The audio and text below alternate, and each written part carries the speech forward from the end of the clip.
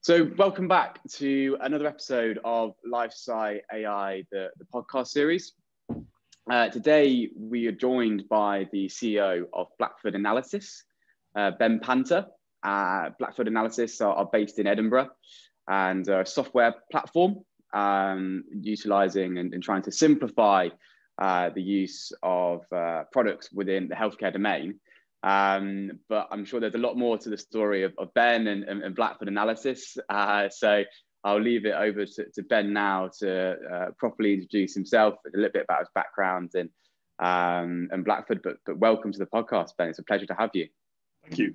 Good to be here. So I think your question really was, how did I get to the point where we started Blackford? I spent 8 years as an astronomer through a PhD, various fellowships, building an algorithm along with my supervisor that accelerated the process of trying to understand the galaxy from its spectra. So taking the light, splitting it into its different constituents, different colors, wavelengths, and trying to model that very quickly. And the process that we developed took processing of a galaxy down from 8 hours or so down to about a minute. And that, combined with a huge survey of millions of galaxies called the Sloan Digital Sky Survey, allowed us to build the star formation record of the whole universe and get some interesting insights about when big galaxies and small galaxies formed their stars. And that was great. It was a paper that was published in Nature and spawned all sorts of pieces. But I kind of knew that I wanted to take this technology and do something a bit more relevant with it. You can spend your life studying galaxies, but they tend not to give you much back. And the question really was, okay, well, we've got this cool technology. Where could we use it? And that really kicked off an interest in the commercial side as well as the technology side. Because quite often you solve a problem with a great piece of technology, but you're not really solving a problem that has value to someone. So, we looked at taking this technology and putting it into seismology, where you go off and you survey the subsea oil reserves in the North Sea, and then you come back and you have to process this data, and we could really accelerate the processing of that data. And you think that sounds fantastic, but actually the data sits in a warehouse for 2 years before it's ever processed, so it's not time critical. And no one's going to pay you to accelerate a process that doesn't need accelerating. We looked at mobile phones, and back then GSM was the standard, and it turns out that GSM is still pretty much the standard for mobile phone data, so we weren't going to make much progress there. And then we looked at banking, and this was 2007 when it was still a good idea to have rocket science and banking kind of added together. 2008 came along, and that really wasn't a great plan. But we'd had some interest from a group of medical physicists at the Western General here in Edinburgh. And they had a cohort of patients that they called the Lothian cohort, which is basically a group of people who'd had an MR scan every year for about 20 years. And this was an incredibly rich data set that showed neurodegeneration. So what's happening to people's brains as they age, what's a normal rate of degeneration, and what's a rate associated with a particular condition, Alzheimer's or whatever else. And the first thing they had to do was line up the data set that they got this year with the data set that they got last year. And that was taking them 20 minutes or so for each data set. So it was a big laborious process. And they said, well, it would be great if you could just speed that up. I said, well, that sounds interesting. Let's see what we can do. We got some money from Scottish Enterprise, still as an academic, built an algorithm that could do this process in about a second. And the medical physicists were delighted. And they said, we should show this to the radiologists. And the radiologists said, well, this is really great, but do you think you could do it in our normal workflow? Could you make our clinical processes like this just as quick? Because fundamentally, if you're a radiologist, you're looking for what has changed in an image. It got better, Yeah. worse, or stayed the same. And that really was what 11 years ago persuaded us to start the company and initiate Blackford. And the rest, from there, happy to talk about. But that was kind of the backstory to Blackford and how we came to set the company up. Wow, that's fascinating. I didn't realize you sort of were approached by a group of clinicians in Scotland, and sort of, how did they get in touch with you? Did they see your paper No, I mean, we were busy trying to understand where this technology could be useful. Right. And we had a long list of organizations or areas that involved lots of data and needed to have results quickly. And it was a hunch, really, that we could go and talk to these people and they turned out to be friendly, and on we went. Yeah. And I think the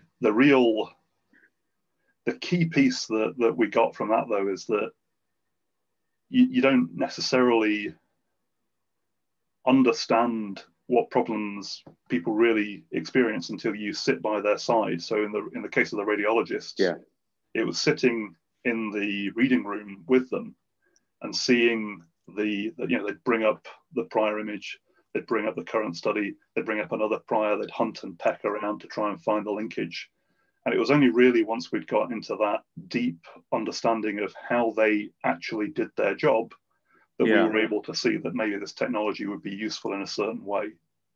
And I think I hope it's not just us. I think it's a common problem when you're trying to transfer technology from one area to another, that really having to get to grips with understanding the reality of the problem rather than what you think is the problem. I remember lots of coffee time chats in academia about, oh, well, the world must be this way, and if only they did it this way, it would solve every problem. And of course, when you're actually tackling reality, when you're getting out of the lab, when you're actually trying to understand what the real problem is, you realize that it's quite different. And I think that's been very useful as we've developed the company over the years, to really go back to that first principle of what is it that the customer needs you to do, rather than what do you think they should be doing. And what do you think their problem is? Well, it might not be what you think it is. Listening rather than imposing. I mean, it's a balance, right? It's a conversation. In fact, it's many conversations, trying to see different ways of solving a particular problem, and just being open to compromise and understanding that you're not the authority on something. And I think that learning has really helped us a huge amount as we've developed Blackford, because we have a kind of different focus now, right? So we're a platform business now, and we're taking the learnings that we have of how difficult it was, both technically to deploy that algorithm into a workflow, and commercially to get all the way through all the processes in a hospital to be able to get it deployed and in use. And we recognized back in 2016 that this was something that was a really hard-won experience, and the deployed base that we had and were building at that time had potential to be able to be a route for many other products to get to market. And that's really when we did our kind of shift to being a platform for third-party applications, and to try and do everything we can to make efficient adoption of all these different AI technologies, clinical applications as we call them, into a radiology workflow, and to try and really homogenize and unify that process. I see. Okay. So the algorithm then itself, how far did that go? Was that being used in clinical settings? Yeah, absolutely. So, I mean, I think currently we process, we're in about 800 sites now across the US, Australia, and New Zealand. Wow. With the platform, and the vast majority of the platform deployments that we have run that registration algorithm called the Smart Localizer, or auto registration in some markets. But that's been a great success for Blackford, and really it's that deployed base that we leverage to accelerate the sales of all the third-party algorithms that we carry. I see. Yeah, I mean, it was. I think the big shift for Blackford was originally we thought that we were building a platform that we would populate with our own products. Yeah. And the shift really is that we now have a platform that we populate with our own and other people's products. Yeah. It's almost like, yes, so you saw the success, but then you also saw the problem that you have had in implementing this into the radiologist workflow, and thought, okay, we can solve this problem as well. I think the technical problem is important, absolutely. And back then we were just solving the problem of how do you get data out of a PACS quickly. Yeah. So PACS are there's a variety of capabilities. Some don't have. They're designed with a very specific purpose in mind, which is to store data, display most of it once to a radiologist, and then make sure that they've got that safely stored away in case it's ever needed in the future. Yeah. They're not designed to be able to fetch all sorts of data very quickly from different time points in a patient's history. So you'll have some prior images which are in kind of slower access storage that are maybe topologically further away. You have to solve those problems. And at that point, we considered the world as, how do you get data out of the PACS? We also then had to work out, how do you get the results useful for the radiologist? So you can't spin up a separate viewer, because that's not how radiologists read studies. They've got no interest in reading the study here and then trying to work out something over here and then looking at this screen. And it's got to be there in their existing workflow. So we had one of the first deep integrations into viewers for this kind of clinical application, algorithmic product AI, maybe you could call it that. Yeah. That you actually, from the existing user interface, you would click and something would happen. It would line up the prior studies. Oh, I see. Trying to do a huge amount of processing ahead of time, getting all the data in the right place, working out what the correct algorithm to apply is, because you want a different algorithm for the head or chest or whatever else. Fixing all of that ahead of time, such that when the radiologist opens their study, as if by magic, it's easier to read. I see. And I think that, there's a temptation to go, look at our technology, it's great. You're going to want to spend your entire life just looking at this wonderful thing. And the response from the radiologist is, do you have any idea how many studies I have to read today? I don't have time to look at your bright, shiny widget. I just want to get on with my job. Yeah. And I think as long as you keep that in mind and you really focus on what is it that drives productivity for the radiologist, that's a great way to think about the world. And if you're going to do that, you need to be integrated into the work list. You need to be integrated into the viewer. You need to be integrated into reporting. You need to be looking at downstream comms to the referring physician. And really, all of that, so this is all in the kind of technology space.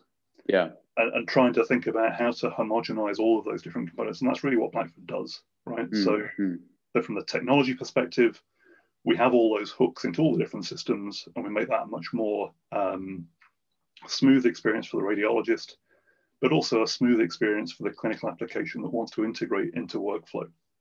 Right, I see. So that's the technology side. Yeah. But there's an even bigger problem that you have to solve as well.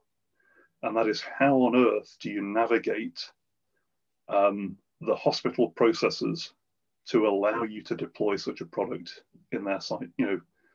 There's the initial marketing. How do you get in front of the right people in the hospital? Yeah. How do you work through their procurement cycle? How do you get the contract in place? There's all sorts of different terms, liabilities, business associate agreements to cover whether you can have the PHI or not. How do you deploy the hardware? Is it cloud? Is it on-premise? What are the information security constraints around doing that? What are the regulatory constraints on the product? How do you make sure that your indications for use are being appropriately communicated to the user? Training's taken place. And all of this means that, any individual hospital, especially in the US, could probably integrate one application a year, if you're lucky. Right. Now, if you've got a platform approach and you do the platform once, and remember, we've got to do all of those boxes to check off with the platform. Once you've done that, it's a very simple process to add more products in. So suddenly you're changing the entire economics, both from a hospital perspective and from a clinic perspective, of how you deploy product. And that's really the platform business model, right? That you move from being a kind of a technology plug-in point, which is handy, to being a complete solution that solves the problem, both for the radiologist, for the administration in the hospital, for the clinic provider, for the PACS admin. You know, you've got to solve for all of those stakeholders, and that's really that's what we do at Blackford. Yeah, for sure. Okay, and you said that would change in 2016. So that was when we decided that to go platform. A platform approach was the right thing to do. Initially, we were more focused on the technology side than the commercial side. You know, as we learned more and as we deployed more of our own product, that really was a shift to, it's not just a technology problem, it's a whole platform business approach. And what was the catalyst for that? Was there a moment, or was there a few moments that you thought, hang on a minute, there's something, we can give something more than just a product here. We can give a platform and we can enable more people to have access to this. Was there a particular moment, or was there a group of moments that changed your thinking for that? I think it was, you know, our first deployment of our original registration product. So that's the platform and the clinical application that does the I mean, it took us years to get all the alignment between the PACS vendors, to get their viewers in the right place, to get the 510K done for the regulatory status. And we were ready, and we were raring to go, and we were ready to deploy. And we got a hospital lined up that really wanted to use this product, and the energy was all there, everything was great. Right, let's get moving. Okay, well, you're gonna have to buy the servers, Blackford, because we need you to fund that. We'll find out what to buy the servers, right? Here's the servers that have been delivered. Okay. Right. Are they ready for us to log into yet? Oh, no, we've got to get IT to put them into the data center. All right, okay. They're in the data center, brilliant. So a month later, those servers, are they in the data center yet? Yeah, they are, but we need to put the operating system on. Oh, right, okay.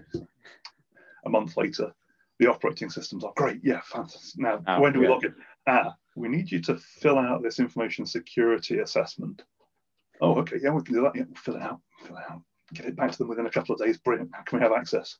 Yeah, well, that will be reviewed in the next meeting of the Information Security Committee, which is in a month's time. Oh, right, okay. Okay, well, in a month's time, we can come up. Oh, yeah, well, they wanted some clarity on this question here. Oh, and the process goes on and on and on. And in the end, our first deployment took 13 months to go from customer saying, yes, we want to do this, to, yeah, actually we're now live and the product is working. Wow. And that was a particular scenario where they were in the middle of changing their EMR and IT was backed up. And, you know, it was something that we were doing as a kind of a, if you trial the product, we'll so, but the amount of learning in that process that you're not live until you're actually live, and the timescales there. And now we're down to, I think the record is a couple of weeks. Right? Oh, wow. Yeah. And there's various ways that you can achieve that kind of speed. One of them is working through a channel partner where the legals are already in place. Yeah. But I think that just that recognition that it's immensely complex if you've not been through that route before. Yeah. And there are many gotchas along the way that if you've done it a few times, or a few hundred times, you've got the experience to be able to go, I think this is going to happen, so we ought to go around that way instead. Yeah. Or we've chatted to them and they prefer on-premise to cloud, or they're very open to cloud and their preferred provider is that vendor rather than that vendor. And making sure that you have the inherent flexibility to be able to respond to those kind of requests is absolutely key. Right, I see. And also, when you're writing your security questionnaire, having things like ISO standards, having the various different stock answers that you know to give, make things a lot smoother as a process. Yeah, for sure. Okay, but why? Some people would think, okay, it's been 13 months, and now we know the complexity of this. We know the process. We can then use this for our benefit to increase capacity for our product, so that the next time that we put it into a hospital, it's quicker. It goes live quicker. Okay, cool. And the next one's quicker, and then the next one's quicker, and we just place our product in better and quicker. What particularly was it about yourselves that thought, okay, we can not only help our product and our algorithm, but we can help the third parties as well? Sure. Without getting misty-eyed, right? This is about the time when two little letters started appearing all over the place, A and I. I think we went from being one of 5 or 6 vendors at RSNA that had something that you did an algorithm or an AI method, whatever you want to call it, that enabled you to deliver some useful result to a radiologist. I mean, this was when advanced visualization was really going through its dramatic consolidation. When I first went to RSNA in 2007, I think it was, there were about 20 different advanced visualization vendors. Now, I think you'd see Vital, TerraRecon, yeah, I'm struggling, right? Okay, so that was the big wave that was kind of hitting. CAD was a big thing, but that was kind of thing at the time as well. And really, we then had a period where you'd have the likes of Blackford, Fovea, various other entities that were supporting channels, building product. But the big change was AI came, and in the first year there were maybe 10 vendors there, and we thought, well, this is interesting. Let's see where this goes. Then there were 40. Then there were 80. The year 2019, just before the pandemic, there were 129. Right. Jeez. And all of these entities were going to face the same problems as we did. Yeah. The misty-eyed bit is that I think that patients, clinicians, radiologists, healthcare economics in general can all massively benefit from AI. And the only way that that's going to happen is if you can actually get it adopted at scale in healthcare. Yeah. And that just isn't feasible if you're going algorithm by algorithm, company by company. And actually, I mean, I passionately believe that AI has tremendous potential to solve huge problems for healthcare. Yeah. But it won't happen unless we can find an efficient way to deploy at scale. Yeah. And for me, that's what a platform business is all about, right? So yes, I'm commercial as well. I would like to make money on that. But I think that the absolute focus is that it's the only way that you can deploy the level of AI that you need to make an impact on the problems that healthcare has. Yeah. So like I said, there's a danger that you get misty-eyed there, but that's the real driver for me. How do you get this stuff adopted? Yeah, that's really interesting. Especially you've seen the growth of it then firsthand, because you work with these guys. You are their platform for a lot of them. So you are almost like an enabler, but also an innovator because you come from that background. You had a product in the first instance. Knowing the challenges that you face. Yeah, for sure. So how did your business adapt? And what changes did you need to implement going from being just a product?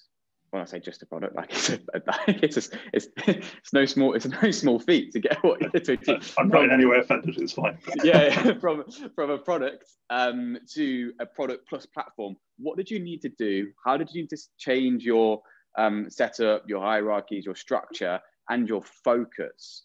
How did you enable that change? Sure. I'd say that gradually is probably the right answer. We started off working with a few partners just to explore what we needed to do to work with their products. I think the first year at RSNA we showed 5 or 6 products, some of which remain on the platform now, some of which the companies have either folded or gone their separate ways. But you have to start looking for patterns. So what are the features that you need as a platform that meet the kind of 80-20 rule? So what is it that you can do with a small number of features that deliver most of the value that you would have from an app with its own interface or its own integration route or whatever else? And then you expand from that and you try and work out whether there are some edge cases there. So that's the kind of product stuff. And I mean, at the moment we're expanding our product team to really try and address that further. Yeah. The other thing that you need to do is get better at the capacity of how do you move all the marketing materials around, how do you keep everybody up to date? So we do a lot of our sales through channel partners. So we enable large companies who wish to have a platform, and some of them are branded Blackford and some of them are branded by that company itself, to be able to take product to market and to have access to that huge complexity of products that we sit behind us. So there's a level of just managing all the partnerships to bring the right materials at the right time, to make sure that the software is up to date, to make sure that any contract amendments and pricing is propagated through. So it becomes a really big administrative task just to keep everything up to date and keep everything smooth, because the fundamental piece is that you can't have special cases, right? Yeah. If you said that the limit of indemnity is this much, it's got to be this much for all of the partners on that side, because you can't say, well, except for that product, which is this, and for that one. Yeah. So there's a huge effort in homogenizing and trying to make sure that we're delivering something that's at the level the market needs. I see. On the regulatory side, just being really cautious that we've got all the bits and pieces lined up, and what territories and what areas you can use the product, whether the pricing changes around different territories. It's just a really complicated picture, because you've got to have all that complexity on the back end to be able to provide a very simple solution at the front. Yeah. So I guess that's an element of it. I mean, from an engineering perspective, the focus moved away from image analysis, but we still do a fair amount of image analysis. We still have that registration product that's still being updated and expanded. Yeah. To, okay, from a platform perspective, what do we need to do to integrate into worklist, into reporting, into the viewer pieces? How do we get the right element of a viewer that isn't necessarily standalone, that fits within the PACS viewer? Yeah. And that change in mindset is quite key. I think the other thing is just understanding the economics of scaling a business like that. Yeah. That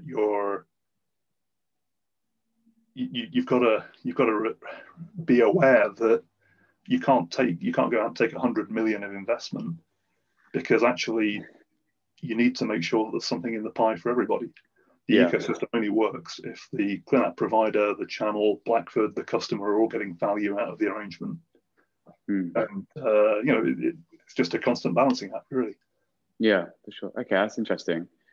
So you obviously still have that image analysis work that you do, but there was almost a shift into more of a business case, economics case, and understanding the systems and the compliance and different locations as well. That's probably the differentiator between the two. If you look at the companies now to 10 years ago or 7 years ago, is that the difference you would say? Yeah, I think that if you, I have a kind of simplistic picture in my mind of how information and knowledge exists within this AI ecosystem. Yeah. So at the bottom, we've got the underlying AI techniques. Yeah. And the absolute cutting edge AI techniques are available for free in libraries that you can download and get working with almost immediately. And the advent of really powerful GPUs and the fact that you can buy them by the cycle in the cloud means that there isn't really a tech barrier to entry anymore. It's all out there. It's available. It costs money, but it's not huge amounts. And then you look at data and you think, well, okay, there's actually, it's harder to get to data. You can't get much of it for free. But if you're working with a clinical partner, then there is plenty of reasonably well curated data. And it's a tractable problem to start labeling that. You can do that with, there are former radiologists that are happy to work along that line. It's not a impossible problem. It costs money, but again, it's not impossible. Yeah. You then get up to the clinical problem, where you need to talk to a clinician. You need to be able to think from a product management mindset about what is it that they really want. So a bit harder, but still not impossible. But then you get to the really hard bits. And one of those, the first one will be workflow integration, right? So if you want to go out to all the different PACS vendors and all the different worklist vendors and all the different reporting vendors, and you want to get their attention such that you can build an integration with them, that takes years, right? And you have to sometimes go direct and sometimes find a way around, and sometimes you write some kind of patchy solution that will manage to get you in to where you need to be. But that workflow integration isn't something that you can just buy, right? It's right. Years of experience, years of solving those problems, understanding that two different hospitals or health systems with identical IT kit may need you to do things in a very different way. So building in huge amounts of flexibility that, okay, we have 5 ways to solve this problem. We'll try 1 through 4 and well, then we have to move to 5, or the particular focus of this organization is on this topic, therefore we have to be very cognizant of that and we have to prioritize that against this. Or it's a distributed PACS and we need to be aware that that archive doesn't necessarily have to talk to that archive, so we can do separate channel. Just all these things that you learn over loads of deployments. But the real pinnacle of this pyramid, the piece where there really isn't much experience in the world, is trying to understand a business case for adoption of AI in a health system. Yeah. And you look at I guess Viz, Rapid AI, maybe Heartflow, and those are the ones that have managed to get sustainable business growth. And really, that's about stroke and stroke care. And Heartflow for cardiac assessments. Now, in radiology itself, it's hard to point to a company that's really got that level of scale. And I think that's the piece that for the AI ecosystem, it's the most valuable piece of knowledge, right? So, and Blackford's in a great position because we really aggregate all of our understanding, selling all sorts of different products to really focus in on how do we understand how to get that business case for adoption going in healthcare. Yeah, for sure. And I mean, that's kind of the secret sauce for Blackford, right? And I can't tell you the nuts and bolts. That's really where we focus our energies. And I guess probably the reason why you are in such a sweet spot is because people who are making these AI companies and AI medical devices, most of them haven't done it before. It's been around for 5 years, 6 years, mainly when we're at a product stage. So, especially in the imaging piece. So I guess that's probably the area in which they need the most help and they need the most support. And the idea that you have aggregated and focused your efforts on becoming as experienced as possible in as many different environments and locations and platforms and needs of the customer to enable them to do that is absolutely fascinating. And I think I know there'll be more Blackfords in looking at different locations, more people like Blackford coming along, but it definitely seems like you are there almost as like the petrol or the electricity almost to be more sustainable So for the adoption of AI in healthcare systems? I mean, there's a plethora of marketplaces and entities that would claim to do this platform piece, and some of them do a reasonable job of hooking things up to the PACS, and collating a load of different algorithms that you say, right, here we are, bam, here's a marketplace and a platform. But I think that the challenge then is, okay, well, what value are you really adding if you can't integrate to a work list, if you can't integrate into reporting, if you can't get all of those connections right? It's the extra step that you have. And then on top of that, the commercial piece of it's great that you have a huge library of all these different applications, but why should I buy any of them, right? What is it that makes a difference to me as a hospital or a health system that says, yeah, okay, this actually makes sense. I can see how this fits in there and how this will make me more efficient, how that will effectively make me, right? So everybody in healthcare wants patient outcomes to improve. But healthcare margins are very small, right? If you want to be able to deploy a technology that will improve patient outcomes, you have to be able to explain to the hospital why they should buy that product and how they will make it. And that's just a sad reality. And this is why I'm so passionate about finding ways to make it more efficient to get products into the market and into use. Because if we don't find a way to do it, AI in healthcare, AI in medical imaging is going to wither on the vine. Yeah, no, for sure. I mean, gosh, just from my background in politics at university, there's that famous quote of when America gained independence. I was like, we all hang together, we all hang separately. The founding fathers, that kind of mentality, we all have to be in it together. We all have to work together, which is really nice to see, because we all have to make this case. And this is part of the podcast as well, right? Like, this is why we do this. These things to show off what we do as an industry, how we use AI as an industry, not only to knit each other together, but also to show off around the world, actually, this is the super cool stuff that life sciences are doing with AI. It's how we're utilizing it. These are our challenges, but this is how we're overcoming it. And these are the cool companies that you can be connected with to achieve that. For one thing you said 5-10 minutes ago about patterns, and you have to be aware of the patterns to enable you to have the 80-20 split with your features in your platform, right? So what patterns are you seeing that have come in the past year, post-COVID potentially? And how do you see them manifesting themselves in the next 12, 24, 36 months? Yeah, I mean, I think there's a general shift towards telemedicine across the world, which is entirely justified by not wanting to be in the same room as the patient if you don't have to be. And I think that the big impact on that has been acceptance through necessity of cloud processing. And I think if you look to the US and you look at some massive health systems, I mean, Intermountain, MedStar, they're going for a effectively entirely cloud-based PACS, right? Which is the viewer and the storage. And that's, I mean, I can't imagine that would have been on the horizon 2 years ago.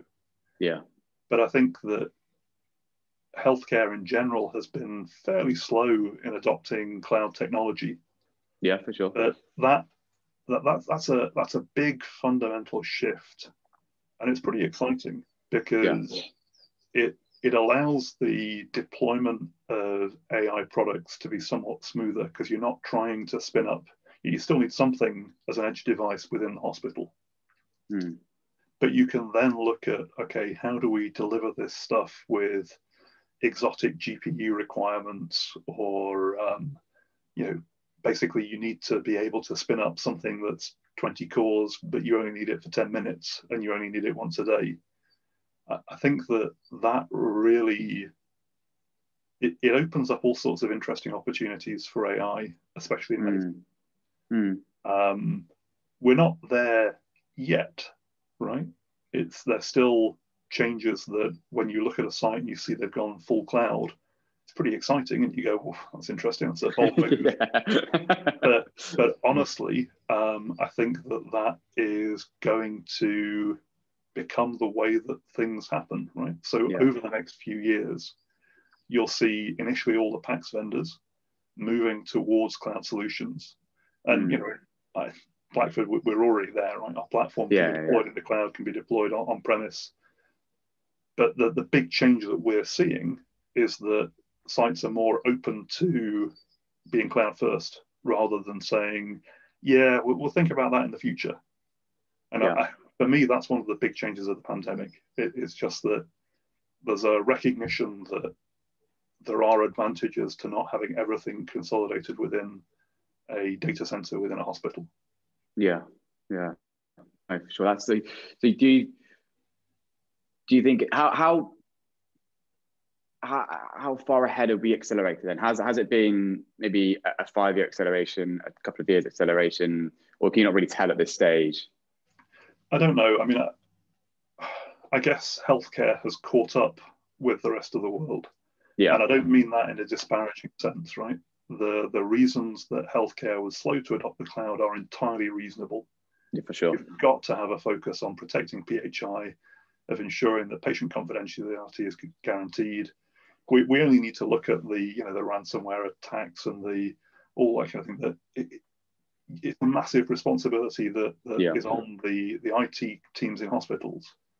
Yeah. But and you mix that with the huge other responsibilities that they have as well. Right? Yeah. And it takes something as significant as the pandemic to be the trigger that says, okay, we have to drop everything and achieve this. But once you've achieved this, you kind of go, oh, well, there's all sorts of other things that we could do, and why would we go back to the old way? Yeah. So I don't know that we've leapt forward. I think we've caught the rest of the world up. I see. But getting over that sense that all the data has to sit within the hospital walls forever, I think getting over that perspective, that unlocks a huge amount to just keep up with the world now, rather than kind of falling behind. Yeah, no, I don't know. Like I said, I'm very careful not to disparage the IT teams in hospitals, because they have a immense task and an immense responsibility. But I think that the step to being open to cloud has been a very positive one. Yeah, no, for sure. I think the conversations that we have and the development of products, the conversation is all about how can we further scale? How can we further democratize? How can we increase access? And it all points to the cloud. So I for one, and I'm very excited to see now the impact of widespread adoption of the cloud, and what that means for AI adoption, for what it means for product development, and sort of the increased accessibility and scalability and usability focus now of these AI products. But Ben, it's been an absolute pleasure speaking to you today. Really fascinating in terms of the platform model and how you guys work at Blackford. And I guess really one thing I'd love to know from people listening is, what impact do you guys think cloud, the uptake of cloud will have on AI medical devices? But from yourself, Ben, I'd love to get you back on in maybe 12, 24 months time, and talk about the post-COVID patterns and see if what actual impacts there were. If you'd like to come on later on as well. But thank you for coming on. It's been an absolute pleasure. My pleasure. Really enjoyed it. Thank you. All right. Thanks, Ben. Okay.